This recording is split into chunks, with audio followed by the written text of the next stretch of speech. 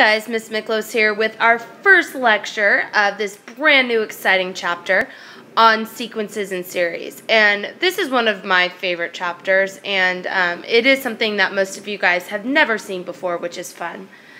And today we're specifically talking about section 1, which is arithmetic sequences. And I want to start by just talking about what is the difference between a sequence and a series, because we're going to see these two terms a lot this chapter, and we definitely need to know what is the difference between them. So a sequence is a set of numbers, for example, 2, 5, 8. And we can definitely see that there's a pattern in these numbers. In fact, it looks like we are adding 3 to get to the next term in our sequence. A series is very similar, but it is actually a sum of a sequence. So when we see a series, that would be like doing 2 plus 5 plus 8. Okay, so a sequence, we're just finding a number in the sequence. A series means we are finding a sum of that sequence. This chapter, we will see that there are 2 different types of sequences that we're going to be working with. The first is what we're going to talk about today, and that is what we call arithmetic. The second is what we call geometric. In order to tell what type of sequence it is, I need to have at least 3 consecutive terms, or it needs to give me some more information. So arithmetic means we have what we call a common difference. That means that I am adding the same number each time to get to my next term in the sequence. So for example, 2, 5, 8, 11, ... We would say in this case that our common difference is 3. And one way we could see that is if I take any 2 terms in the sequence and I subtract 1 term from the previous term, 11 minus 8 would give us 3. A geometric sequence means that we have a common ratio, which we use the letter R to represent. This means I am multiplying by the same number each time to get to my next term. So 2, 6, 18, 54. To find what our ratio is, we would do any term divided by the previous term, which we would see in this case our ratio would be equal to 3. And of course, I could have made it way easier and done 6 divided by 2, but I just wanted to show any term divided by the previous term gives us our ratio. So our problems today are going to look like this. -4, -1, 2, ... What is the 30th term? And looking at this, we could definitely figure out that it looks like we're adding 3 each time. And I know some of you guys are great with your calculators and you would just want to go plus 3, plus 3, plus 3, blah, blah, blah, blah, blah, 30 times. But obviously, there must be an easier way to figure this out. And there is an easier way, and we are so smart. We are going to derive, which means we are going to actually come up with the nth term formula. And my big statement to you guys today is this is definitely going to be on a quiz, so I would make sure I am paying attention to how to derive and come up with this formula. So our first step, I'm just going to say our sequence is a sub 1, a sub 2, a sub 3, a sub 4, ... all the way up until a sub n. So this subscript is telling me what term in the sequence it is. And our goal is to figure out what would be an easier way to find a sub n. And so based on what we said earlier, we said the way that we get to the second term is by adding the common difference to the first term. So I'm going to go ahead and say this is like a sub 1. A sub 2 is like a sub 1 plus d, because that is our common difference. Our third term is like a sub 1 plus 2d, because it's like plus the difference again. A sub 4 is like a sub 1 plus 3d. All the way up into a sub n, we're kind of noticing a pattern here. Our coefficient of d is 1 less than the term it is in the sequence.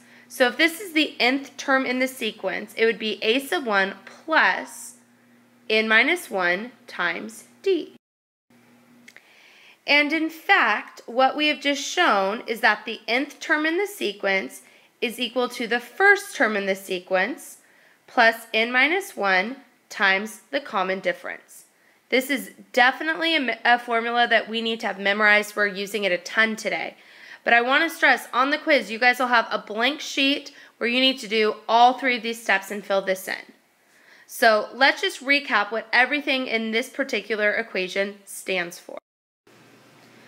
Okay, so just to recap, a sub n is any term in the sequence. So whether it's the 29th term or the 5 millionth term, we could go ahead and put that value there. A sub 1 represents the first term in the sequence. N is the placement in the sequence, and what I mean by that is if we're trying to find the 5th term, this value would be 5 because that's where it is in the sequence. Whatever the value of the 5th term would be a sub n. So these are very connected to one another. D is our common difference. And just a reminder that the way we find D, it is any term in our sequence minus the previous term. So I would definitely make sure you have everything that is on this screen right now committed to memory, because I will ask you on the quiz to replicate this, and we are going to be using this formula on every problem on your suggested problems today. Okay, so back to problem number 1. What is the 30th term? So first of all, I want to figure out what is our common difference. And I know our common difference is any term minus the previous term, which I get negative 1 plus 4, which is 3. And I want to make sure, is that consistent? Okay, now today's going to be nice and easy because everything is arithmetic. But down the road when we get to our test, one of the more difficult things is just to determine, is it arithmetic, is it geometric? What formula are we using? Okay, so I know negative 1 plus 3 is 2, so this is arithmetic. Okay, so we know the D is 3. Our first term is negative 4. We are trying to find our 30th term, and we know n is 30 because that is the term we're trying to find. So once again, our formula is a sub n equals a sub 1 plus n minus 1 times d. So I'm going to go ahead and substitute in the things we know.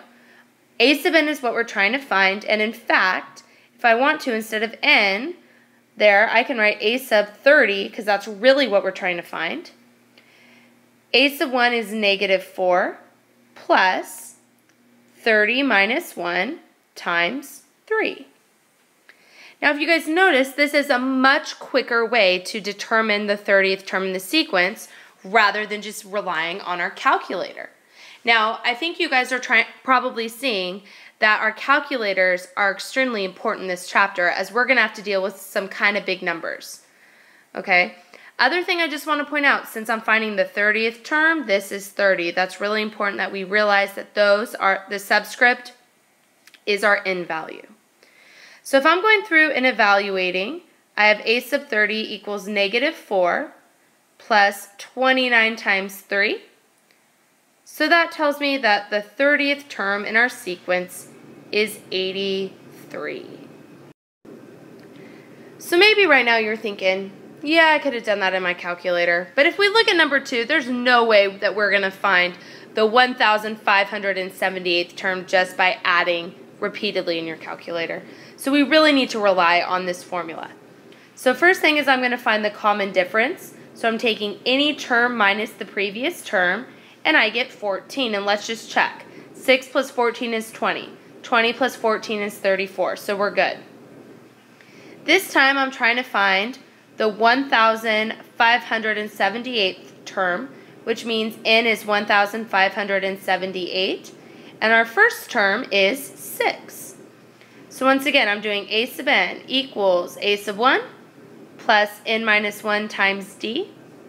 So I'm going to write a sub 1,578 equals 6 plus 1,578 minus 1 times 14.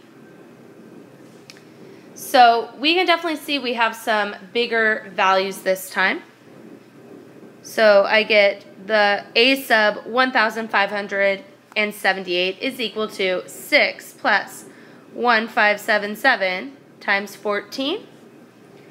And when I put that into my calculator, I get that the 1,578th term is 22,084.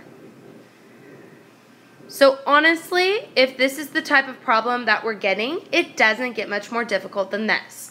What is really imperative is knowing this formula and being able to figure out all those values that we need to substitute in. Now, of course, they wouldn't all be that easy though, and you guys know me well enough to know that. So looking at number 3, what makes this one more difficult is they're giving me the 5th term and the 8th term, and I have no clue what the first term is. So this one is a little bit different because I'm really unsure how to find the common difference because I can't really tell based on these values. So our major issue becomes that we do not know a sub 1 or d. We know that if we have two unknowns, we're not going to be able to solve that equation if we have a single equation. So I'm going to do something a little bit different here. And I'm kind of sketching out what this would look like. Okay, so I have all these blanks, and then I know the 5th number is 5, 6th, 7th, we don't know, but we know the 8th number is 98. The thing that I do know is that the difference is consistent throughout the entire sequence. So what I'm going to do, I'm going to temporarily think of this value as a sub 1. Okay? Now we know that that is not a sub 1, but all this is going to do is help us find the difference. If this is the first term, this would be the second term, the third term, and this would be our temporary a sub 4. Okay, and the way that I would double check this without drawing it all out, I have to see 8 minus 5 has to be the same difference as n minus 1. Now we already figured out n is 4, but let's just pretend here. So I would get 3 equals n minus 1, so 4 is that term in the sequence. Okay, and the reason why this is going to help me out is I'm going to do a sub n equals a sub 1 plus n minus 1 times d. And this time I'm going to say our nth term is 98, and we are calling that the temporary 4th term. Our first term here is 5 plus, okay, I have 4 minus 1, and we're trying to find out what is our common difference. So when I go through this, I get 98 equals 5 plus 3d. So 93 equals 3d. So 31 is our common difference. Now, as soon as I know our common difference, I can totally forget about these temporary values, and I'm going to go back to our original problem now. And we have a choice here. I can choose, do I want to use the 5th term or do I want to use the 8th term? And I normally choose the smaller terms just because it's nice in my opinion. So our 5th term is 5. It's just a coincidence that n is 5 and the nth term is 5. We do not know what a sub 1 is. That is our goal, to find it. But I do know that our common difference now is 31. So I get 5 equals a sub 1 plus 4 times 31. 5 equals a sub 1 plus 124. And when I subtract 124 from both sides, I get negative 119 is equal to a sub 1. So just to recap what we did here, we had to go ahead and just fast forward in the sequence to figure out what is our common difference. So I just temporarily made this our first term, which would make it first, second, third, fourth. The other way we did that, okay, 8 minus 5 equals n, our new temporary term, minus 1. Okay, so we also figured out it was the 4th term from that. Using our formula then, I went ahead and figured out our common difference was 31, and once I knew that, I could substitute in. Okay, and just to remind us, the reason why we had to do this is because originally I did not know a sub 1 and I also did not know our common difference. And our final problem for this lecture, we're going to say a sub n is equal to negative 212, d is negative 8, a sub 1 is 100. This time we're trying to find n. Okay, so basically this is asking us what placement in the sequence is negative 212. So I'm going to go ahead and I'm going to write a sub n equals a sub 1 plus n minus 1 times d. And for a lot of you, I think it'd be a great idea to write it out every single time until we have that memorized. Okay, we know that our nth term here is negative 212. Our first term is 100. I have no clue what my n value is. Okay, that's what we're trying to find here. So I have n minus 1 times negative 8. So I'm going to start by subtracting 100, so I get negative 312 equals n minus 1 times negative 8. And at this point, there's really two things that I could go ahead and do. Okay, the first thing I could go ahead and do, I could distribute negative 8 to both of these. What I would rather do, though, is divide both sides by negative 8, because this is going to cancel those out, and it's going to go ahead and tell me that this is 39. Okay, I have 39 equals n minus 1 then, so 40 is equal to n. So what this tells me is that negative 212 is the 40th term in my sequence, and this would be a logical answer because our difference is a negative value. So we're starting at 100, and I know we're subtracting 8 each time, so this number is decreasing and eventually will go into negative values.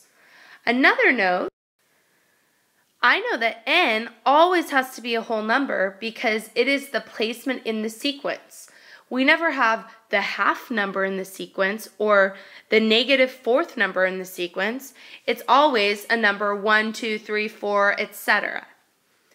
Okay, so this is our first equation that we're going to be learning this chapter. We're going to have definitely a few formulas that we need to memorize, so I would make sure that I have this one down in memory so I'm good to go when we add new stuff in our next lecture.